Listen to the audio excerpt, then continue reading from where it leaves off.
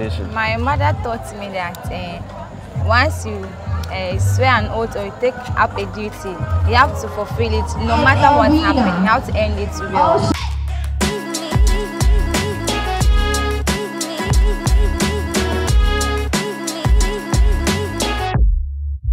Who are you in this school? I'm the sports prefect, second deputy sports prefect. Are you the main sport prefect or the deputy?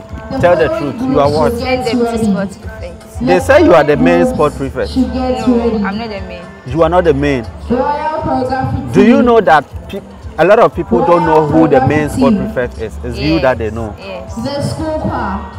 Do you know who told me? A teacher actually told me that. You know, the teacher actually thought you are the sport prefect of this school. Why is it like that? What games are you able to do? Okay, I can play basketball, soccer, volleyball, netball. Only them, maybe running games that I can do. Apart from that, anything else I can do. Yeah. Why do people think you are the sport prefect of this school? Because when it comes to work, I'm the only person.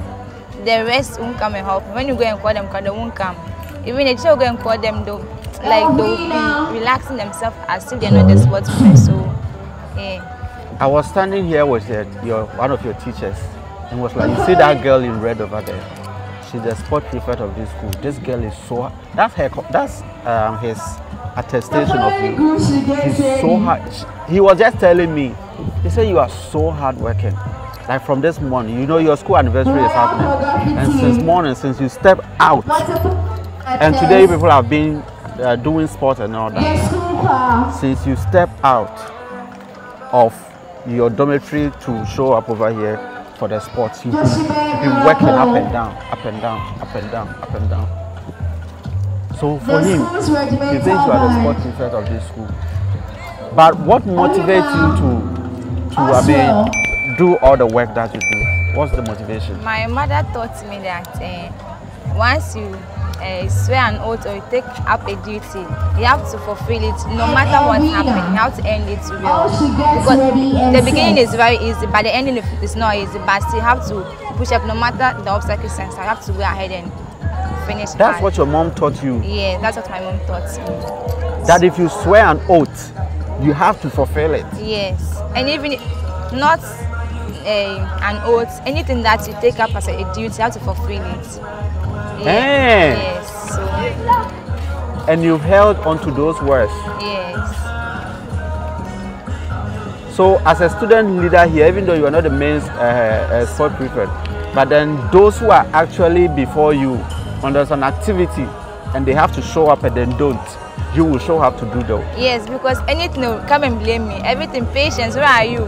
Why this, why that, why that? So I have to do it, no matter what. Who will do the blaming? Me, Mr. Tester will call me, Madam Mina will call me, everyone will call me, patience, why this not do that? Do they know that you are not the main sport? They are aware.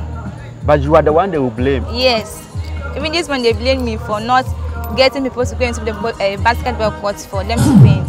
Whilst I was busy doing the volleyball court, so I was alone. So it means, even though you are not the main person, but you are the one the school counts on to deliver? Yes. Do you wish you are the main sport prefect? When I had the second deputy sports prefect, I cried. Because when we went for the interview, I had the highest marks for the sports prefect. And when we went to the headmaster's office, and when we came back, I was the last deputy and I cried. And the sports mistress said that it's nothing. To her, I'm the main, but to the school, I'm the second deputy, so I shouldn't worry. And moreover, the certificate, they won't say maybe I'm the first, she's the last, no.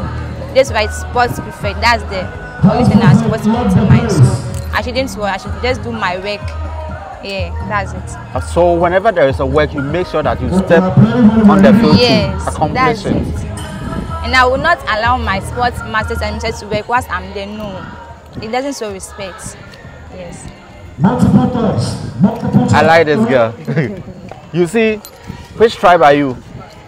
Half Ewe, half Fanti. Half Ewe, half Fanti. Yeah. Your mom is a Fanti or Ewe?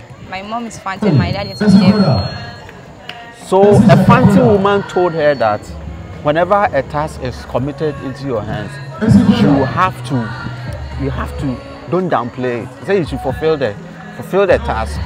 And the girl has held onto these words, gracious words from the mother, that even here in school, even though she's a sports prefect deputy, she's not the main, but when they are looking for the people to do the work and nobody is available, she'll show up and make sure that the work is done. See, let's mark this girl out. If I am really hoping that one day you will, of course, you go definitely. You are informed today. Yeah. Going to come out of this school and join the real world.